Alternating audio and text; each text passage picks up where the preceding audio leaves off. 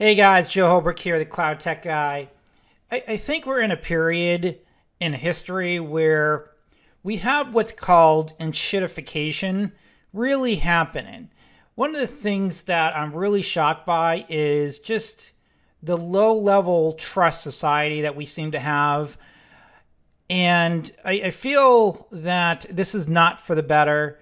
Anyone that grew up in the 90s, for example, would know that we had a high trust society. We could expect neighbors to be neighbors. We could expect companies to be remotely respectful. That is not something that is happening. And I think this is because of a number of different reasons. Now, for anyone that's under, let's say, 40, 45, let's say, you probably don't have memories of this. And this may be, again, geography based where you live and culture you grew up in too. But I know I grew up in a solid neighborhood where everybody knew each other, everybody was friendly, everybody was culturally the same, I'll say it like that. And we had respect. That was something that was so true. And then if we, let's say growing up, we wanted to find a job, we could go to the local place and put in an application, and we would at least get respect, saying, thanks for the application. You know, we're looking for someone else. We'll definitely keep you in mind if something comes up. Generally, we would expect that. Nowadays, everything is so enshittified. In other words, companies, they intentionally treat you like you're nothing but leftovers. That's pretty much just the nice way of putting it. And I think, too, one of the things about the tech market right now is this is even worse in the tech market, it seems, than in a lot of other industries. Not that they're much better.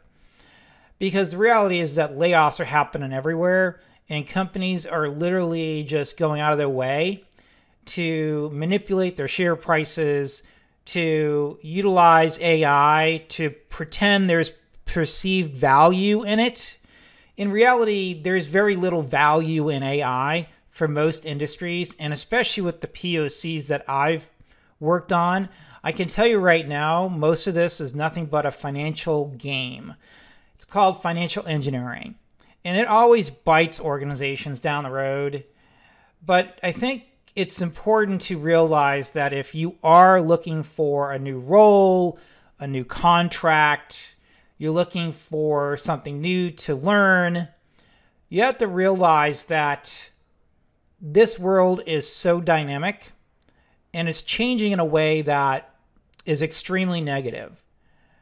And one thing I always like to tell the folks I coach, my mentorees, for example, is that what you learn today will have very little value tomorrow from a tech perspective in most cases. There are exceptions, like if you're a mainframe expert and you can work in the federal government market, that may be different. You're making more money than ever. On the other hand, if you're going to learn tech stack, like, maybe the front end, the back end, you're going to learn AI today. The fact is that everybody and their brother now on AI is really, they seem to be an expert. They know everything. I'm so tired of getting on LinkedIn and seeing these nitwits, for crying out loud, that are digital marketers saying they're AI experts. Most of these folks couldn't put an agent together or couldn't even run a custom chat GPT if they didn't have a hand-holding session. Okay, that's the problem. Is I think one of the challenges too is we're in a world where experience may not matter as much than showtime. We have to be a good actor to really exceed in this world in most cases. And so the people that are really getting the jobs in a lot of cases are not going to be the best people. They're going to be the ones that act. They're the ones that pretend. They're the ones that lie, cheat, steal, manipulate. That's my opinion. And I actually know a few of these people, And I was really shocked to see that they would even be able to get certain roles. But again, a lot of this just comes down to how the world works. It has nothing to do with you. If you want to be honest, you don't want to pretend, you don't want to manipulate, you don't want to lie or cheat or steal. You have to be aware that this world is not designed for you.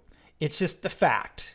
And this is just one more reason where you're going to have to be fully self-employed, get all your side gigs in order, and just take charge, because this employment market is vicious. It's the worst I've ever seen. I'm going to be honest. I wouldn't wish this on my worst enemy, because the reality is things will only get worse, because if you can't tell, the economics are absolutely stupid. These companies that are putting all this money in AI, they're not doing it because they're really for AI. They're doing it because they have to manipulate the numbers. They don't have a choice. They're not making money. Most of these companies, other than the top 5 or 8, I think, in the S&P, they're all frauds. They're all zombie companies. So it's all about playing a game. And unfortunately, a lot of people have been, and a lot more people will continue to be part of this game. You're going to find the layoffs will accelerate. You're going to also find, too, that the rewards will go to the people at the top. They're not going to go to you making your silly $150,000 salary a year. They're going to go to someone that's making $5, $8, $1 million a year playing numbers games. It's not someone doing the work. We all know that. This is probably not a surprise. But the main point of this video is to just rant about how crappy things are and have been and are just getting worse. The fact is that society is breaking down. Just my thoughts. And if you're in tech and you're not finding side hustles to do, you're foolish. Unless if you're making $500,000, $800,000 pretending you're doing something useful with LLMs or something, you know, whatever. Good for you. But in reality, most people in tech are going to find things very different, I think, here in the near future. Just my thoughts. I hope I'm wrong, but the reality is that this is a very dynamic world we're in. It's only getting more dynamic and unstable, to really put it a different way.